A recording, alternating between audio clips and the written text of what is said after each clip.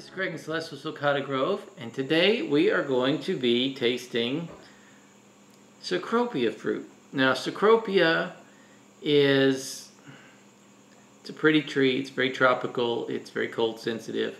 Ours got obliterated in the frost earlier this year, and then it grew back so nicely, and then it got re-obliterated in the hurricane.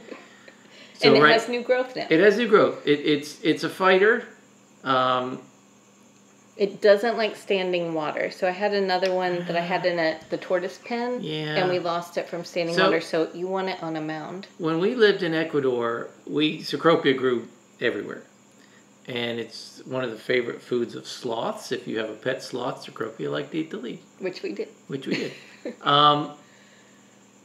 It's not really well known for its fruit. I'd never saw anyone eat the fruit in Ecuador. Ever. People would use the leaves as umbrellas. Yeah.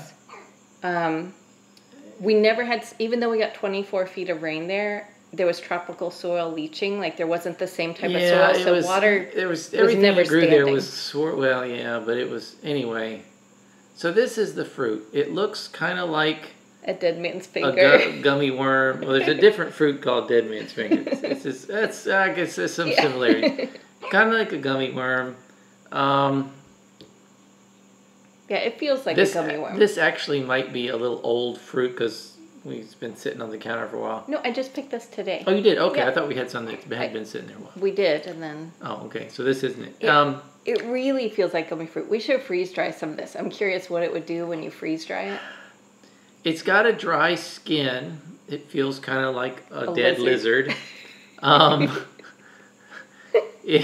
Really hyping it up. Yeah, I would say we're really selling this, huh? And if you squeeze it, like goo comes out. So anyway, you can pull it. There's like a middle, like a lizard tail. It tastes. It's okay. It's sweet. It tastes a little bit.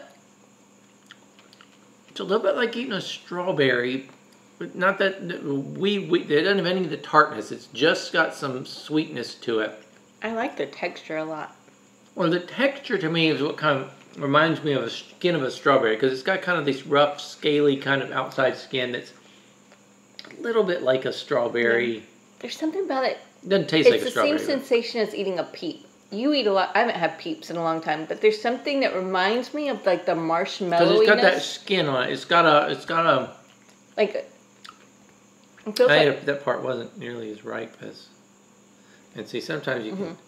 If it's really ripe, then the core will come out. The middle part feels really gross. It's not like it's slimy. It's dry. The outside is dry and a little kind of scaly. It just has a sweet taste. I guess a little bit like a dragon fruit. It does taste a little bit like dragon fruit. Where there's no complex flavor. But it's got just like some hints sweetness of berry and watermelon. I probably taste more watermelon than berry. This one tastes. Well, this is actually better than most of what I remember. Nobody's gonna go out and say how great the fruit is. That it's so flavorful, but it's good. There are little pieces that feel like when you bite it's like fruits strawberry of the strawberry. Seeds. Is that? They're called achenes. They're actually the fruits that people call them seeds. But anyway, it's a little bit like that. And there's tiny little seeds that feel like seeds. It's actually a very important food for fruit bats. Florida doesn't have any fruit bats. Too bad. So, but in Ecuador, the bats ate this, but people didn't. It's okay. I mean, I'd eat it again. The trees produce a lot of this, and it'll fall to the ground when it's ripe. I think you probably picked this, but it was... I did pick it because I didn't want it to go to waste. It's okay. I've had worse by a long shot. I'm glad I have a tree. It's just not that dynamic. It's a cool tree. It's a big tree. It's a spreading tree. If you don't want to put this, if you've got a small yard or on a corner or anywhere where it's not a really super tall tree most of the time, but it gets very wide.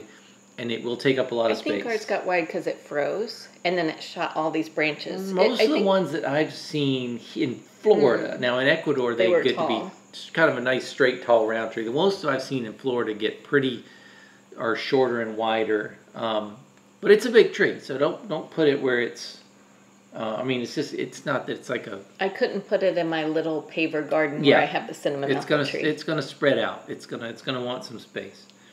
But it's a pretty tree. It's a very tropical looking tree. Like I said, ours got smashed twice this year, and it's recovered nicely both times.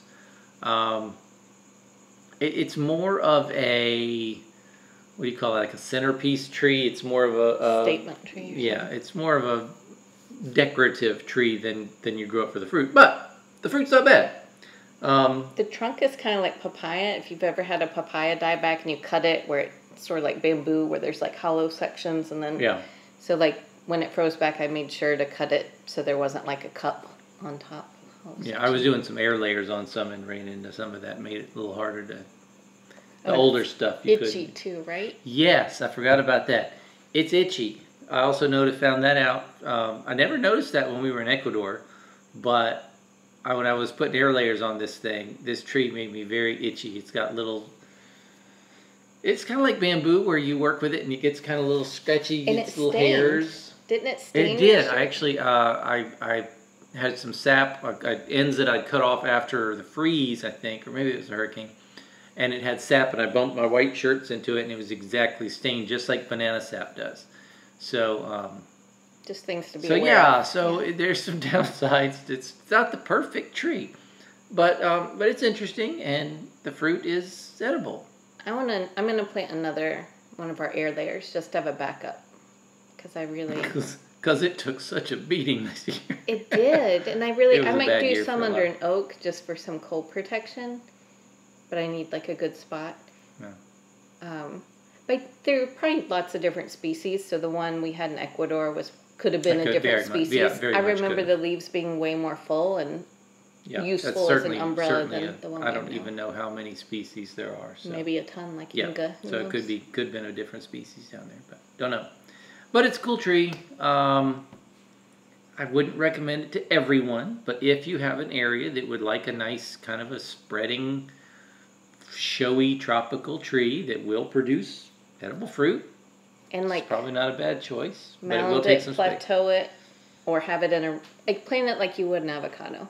Yeah, I mean, you don't want it in a super low area. And don't plant it way inland in Florida. I think we're probably you need to be close to the water. Ours got from when we had a lot of things that got damaged from the coldish. Do we know where the temperature? It was like 28. 26 to 28. 26. Yeah. So we had things that, our mangoes even got damaged some, but this was down to a stump, and we didn't know if it was going to come back at all, and it did, but And we mulched it really heavy before the cold, and I put a trash can over it. After it froze the first night, and then the second night we put a trash can over it. Too late in, but maybe it kept it alive. Who knows? Could have been. But it was marginal. So, and we're in Sarasota, so if you live in Clearwater, you might not want to plant it. Actually, unless you're like right on the water. If you live in Winter Haven, I probably wouldn't. But they were warmer than us this year, though. Yeah, this was a bad year for us. Anyway, that's Cecropia, and I put it more. It's not delicious, but it's good. It's not as good as Inga, but the texture is better than Inga.